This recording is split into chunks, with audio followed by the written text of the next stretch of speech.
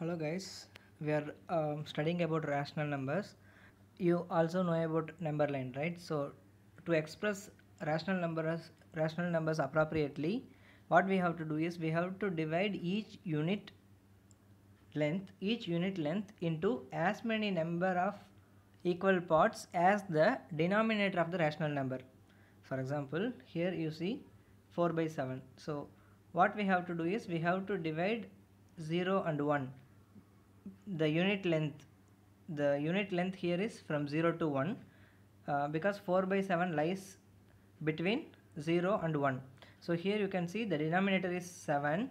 So what we have to do is we have to divide the unit length here 0 to 1 into 7 equal parts. So here you can see this is the first equal part and this is second, and like that we have third, fourth, fifth, sixth, seventh. So we have divided 0 to 1 into 7 equal parts, and after that from here now we can count. This is 1 by 7, this is 2 by 7, this is 3 by 7, this is 4 by 7.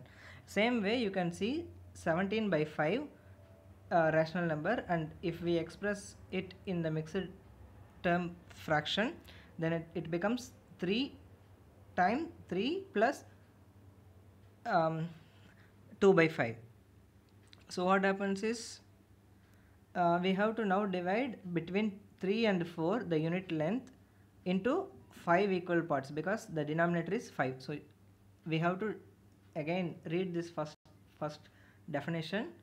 So you can see that to express rational numbers appropriately on a timeline, we have to divide each unit length into as many number of equal parts as the denominator of the rational number. So for 3 2 by 5, we have to divide between 3 and 4 into 5 equal parts. So you can see this is 1 by 5, this is 2 by 5, 3 by 5, 4 by 5, 5. This is 5 by 5, which will be 4 again then.